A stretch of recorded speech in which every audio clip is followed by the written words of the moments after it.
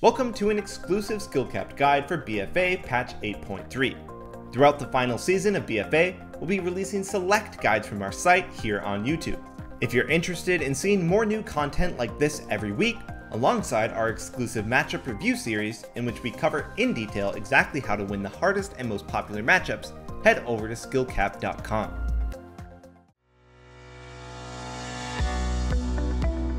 Hello everyone, Joe Fernandez here, and I'll be going over Frost Death Knights in 8.3. For this guide, I consulted Zeepai, who's also a multi-rank 1 Death Knight, being a BlizzCon finalist in 2019. Be sure to follow his stream if you want to watch more of his gameplay. This guide will go over essences, traits, gear, talents, your rotation, and the playstyle of a Frost DK in patch 8.3. There are only two major essences you need to worry about having as a Frost DK. Your go-to is usually going to be Conflict and Strife. Conflict is mainly used as you have plenty of powerful PvP talents as a Frost DK, which will be important to have in most matchups. So taking Conflict will free up a talent, as you always want Chill Streak anyways. It will also give you a stacking versatility buff, which will usually be active throughout your arena matches as it's one of your best stats as well. When you don't need the extra PvP talent, you could opt to play with Breath of the Dying instead.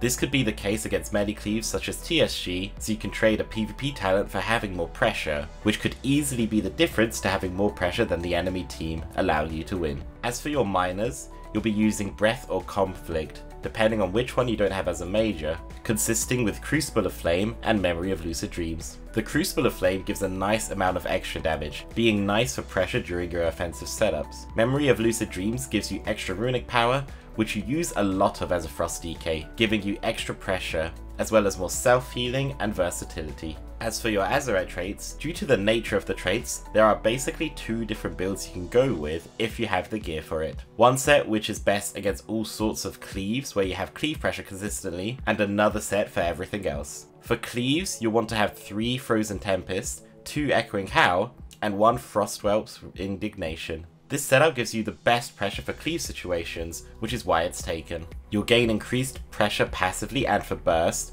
in cleave situations, which could make you overwhelm cleave compositions. As for the other comps, you want to play with 3 Frozen Tempests and 3 Frostwhelp's Indignation. This setup will give you the biggest damage during your offensive goes, as you pop Pillar of Frost during these offensive goes, giving you a chunk of extra damage during the times you're most likely going to land a kill. If unable to get all these traits, then Icy Citadel could be a nice backup trait for Frostwhelp's Indignation, or even Frozen Tempest if you don't have access to them. But ideally, you'd replace a Frostwhelp's Indignation in general. When it comes to your stat priority, things are very simple here as a Frost DK. You want to prioritize Mastery, then Versatility, then Critical Strike, then Haste. Mastery gives you your most damage, which is the essence of a Frost DK during offensive setups. As such, this will be your best stat to get your hands on. Versatility also gives extra damage and damage reduction, being an important stat in PvP. However, since Frost DKs don't usually die as easily, it's less needed in comparison to Mastery. However, it's still your second best stat, so you want to get this with Mastery, ideally on every gear slot. That leaves us with Crit and Haste being stats that we want to avoid as much as possible. Crit is valued over Haste, as Haste is quite useless for Frost DKs, not giving them much extra throughput at all. As for trinkets, they get a little bit interesting here as you have tons of options, as well as the Abyss being slightly unusual. The best 2 trinkets you want to get right now are the Drestagath and Vile trinkets, both from PvE sources. The Drestagath trinket deals an absurd amount of instant damage in a single target situation that could be used during or outside of offensive setups to take down your kill target. Vial of Animated Blood gives flat out mastery and an on-use effect that's a 1.5 minute cooldown. This means you can have more offensive setups with an on-use trinket, gaining more pressure during your deadly assaults. Outside of these two, you could use other on-use trinkets like the Badge, Bike,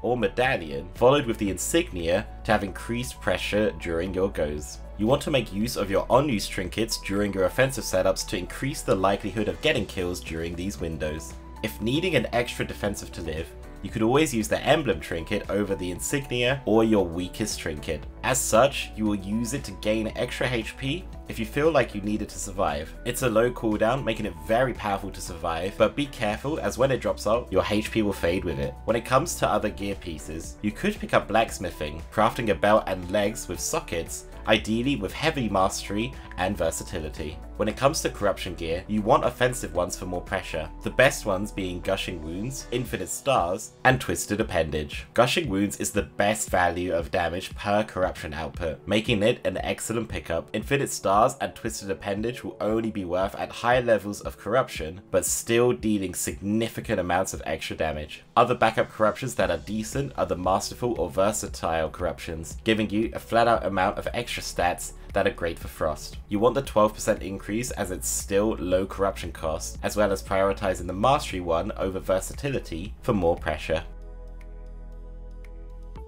Your normal talents will look something like this. The only talent that will vary here is on the last row, picking up Breath of Sindragosa in melee cleave matchups, where you don't necessarily need setups in order to win. For example, TSG vs Windwalker DK, as either comps, you could opt for Breath of Sindragosa for more overall damage. Breath gives you much more damage during stuns. Using this talent requires that you also have Empower Rune Weapon ready too, and to be at 100 runic power, so that you can prolong Breath of Sindragosa, dealing more damage with it. Frost DKs have quite a few solid PvP talents that you can take to help with certain situations. The two staple PvP talents will be Chill Streak and Heartstop Aura. Chill Streak is one of the main features of playing Frost DK. It's evolved around your offensive setups and deals an absurd amount of damage against two targets, being difficult for most teams to deal with. When popped during your offensive cooldowns, and if the enemy team has no answer for it, you can outright crush them with this absurd damage. Heartstop Aura is a Frost DK only aura, decreasing the recovery of all abilities with cooldowns required the targets are nearby. Delirium adds to the cooldown reduction of mobility cooldowns only. This makes it extremely powerful against any class with mobility cooldowns such as monks, demon hunters, and mages. Simply keeping up to your targets with the help of your chains of ice will allow you to easily keep up Heartstop Aura and Delirium, making your targets' mobility cooldowns much longer duration. Transfusion will make your death strikes costs less resource. This could be needed into when facing melee cleaves, or if you're struggling to live in general. When against melee or certain melee caster comps, you could opt for Death's Chill in order to have more control and peels over the course of the game. It can be an annoyance against any melee, which if timed well can force them to use mobility cooldowns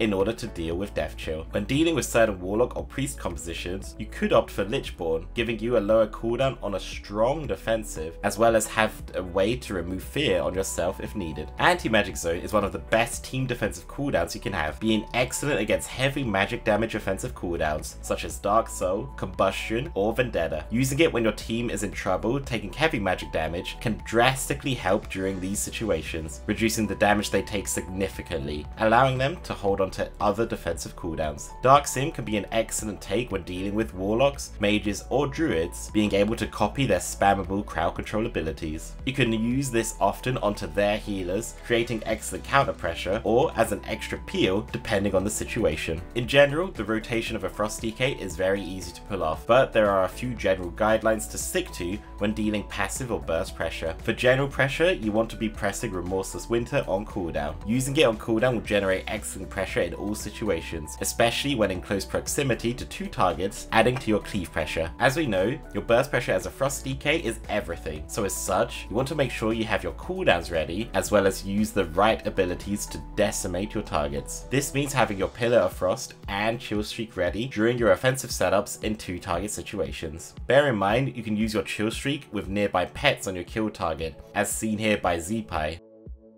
He follows this up with a Pillar of Frost, which completely destroys the Destruction Warlock. Speaking of Chill Streak, you always want to make sure two targets are in close proximity, as we saw in the previous clip, so that it bounces often, dealing a ton of pressure. Chill Streak will stop bouncing if targets are further than 5 yards away, so you can lose all that pressure if you don't lose it properly. You could sometimes use it outside of burst goes if you can put it off as showcased here, using the Chill Streak whilst the Warlock is next to his pet. This will deal a ton of damage when the bounces go off, which can catch enemy teams off guard if they aren't quick to react. The last tip with your rotation is a more defensive one, being to utilize your Death Strike when you're taking too much pressure. You'll basically be replacing your Frost Strike with Death Strike during these situations. Using this whilst taking pressure will reduce your damage, but give you much more self-healing, making you much more durable as the game goes on. The playstyle of a Frost Death Knight is overall quite basic. However, staying on top of your playstyle effectively can make the biggest differences to being able to get kills or survive in the arena. One of those differences is constantly creating cleave pressure pressure, both passively and during offensive setups. This is due to getting a lot of cleave pressure with your Chill Streak, Remorseless Winter, and Howling Blast abilities. As such, you always want to try and create situations where you are constantly cleaving 2 targets. Even with Chill Streak outside of offensive cooldowns, and the help of Death's Chill to keep his 2 targets close by, Zeepai is able to slaughter his opponents with his cleave pressure. This ties into our next playstyle, which is probably the most important one to create big pressure offensive setups. Every time you make offensive setups as a Frost DK, you'll want to have Death Grip, Blinding Sleet, Pillar of Frost, and Chill Streak ready. These abilities will be the essence of making reliable setups, as well as demolishing 2 target pressures in order to force trinkets or heavy defensive cooldowns from your opponents. The way you want to set this up is by initiating with the Death Grip on the target you want to include in your offensive setups, into an instantaneous Blinding Sleet, during which time your partner can get ready with their cooldowns. Then use your stuns in order to lock down your enemy team in place, popping your offensive cooldowns unless they use trinkets to get out of Chill Streak range. It's important to note that you want to Death Grip the target you want to cause pressure on, or want to set up as a kill target. This can be dependent on if they have trinket, or if they are a class that can't potentially outplay the setup. For instance, a monk could pre-teleport the Blinding Sleet to deny your setup, which would put you far behind. Also, these offensive setups are majorly powerful when paired with an AoE stun in order to lock down multiple targets and create great offensive goes. For example, against this Rogue Mage Paladin, we're in a situation where the Paladin has no trinket and bubble, making him a juicy target for your offensive setup. So Zeepai goes for the setup, gripping the mage into a Blinding Sleet, followed by a triple leg sweep, allowing them to crush the Paladin even through the trinkets of the Rogue and the Mage. It's also important to make as many offensive setups as possible rather than trying to wait for the perfect moment, as you may lose out on added pressure by not having as many offensive setups during the game as you should have. This is also important as waiting too long can mean the enemy team gets their trinkets or strong defensive cooldowns back in time to survive the setups. Getting in as many offensive setups as possible will more likely lead to a kill, and the perfect opportunity will come in time. Making these great offensive setups should always lead to trinkets or big defensive cooldowns being used when doing it properly. Without either available to the enemy team, you can completely dismantle them as Zeepai does here. Outside of your big pressure, you need good play passively in order to lead up to your offensive setups. One of the playstyles involves sticking to your enemy target. This requires keeping up chains of ice primarily on your target of choice, making it easy for you to connect to them, as well as limit their mobility due to how powerful chains of ice is. It's also great to keep up against other enemy players, but still prioritize it on your main target, as we see Zeepai do it here, using chains on Mage, then on the Paladin to be able to keep up to him, and then eventually landing the chains on the Rogue when he gets in line of sight. In general, it's also nice to keep up chains of ice on melee, even when not on them, so that they can't roam free on your healers, meaning you can peel them a ton simply by putting your chains on them. It's also important to stick to enemy targets, as most of the game you'll be playing with Heartstop Aura as well as Delirium. These talents severely hinder your opponent's cooldown abilities, especially their mobility, making it excellent against mages, monks, and demon hunters. The more you can stick to them, the longer their cooldown will be on abilities, in turn reducing their pressure and mobility. Now there's only defensive playstyles left to cover. If you're taking pressure, it's important to keep yourself alive through self-sustaining measures. This means making great use of your self-defensive cooldowns, as well as death striking appropriately to increase your self-healing. Death striking whenever you take pressure will allow you to counteract some of the pressure you take. This is very effective during big bursts, as you do more healing depending on the damage you take in the last 5 seconds. As for self-defensive cooldowns, you want to coordinate this with your healer, making sure you don't overlap other big defensive cooldowns. Some of these defensive cooldowns can be lifesavers, as showcased here, paired with a death strike allowing Zeepai to just about live. Last but not least, there are many compositions that you play against which require great use of AMZ in order to live. Anti-Magic Zone is excellent against high pressure magic offensive cooldowns such as Vendetta, Combustion, and Dark Soul. You may need to use AMZ during these cooldowns if your teammates cannot survive well without it. In general, it's usually always going to be a good trade for Dark Soul, as it's the exact same cooldown and it will deter the pressure that Dark Soul creates. You also want to be ready to use the Anti-Magic Zone when you sense your teammates may need it in order to live, such as this situation. We see that Minpoike is caught in a stun, with the Mage having Combustion, and the Rogue Mage Pally are going to pressure him a lot. Zeepai uses his AMZ early on, negating a ton of pressure pressure that otherwise would have forced multiple cooldowns from Empoike or simply meant his demise. The anti-magic zone made him survive combustion, as well as a double claw go from the Rogue Mage Paladin, being a very effective trade from Zeepai. That covers everything on Frost Death Knights in 8.3. If you like this guide, make sure to plus skill it and feel free to leave any comments or questions down below. Thanks for watching everyone, and I'll catch you on the next guide.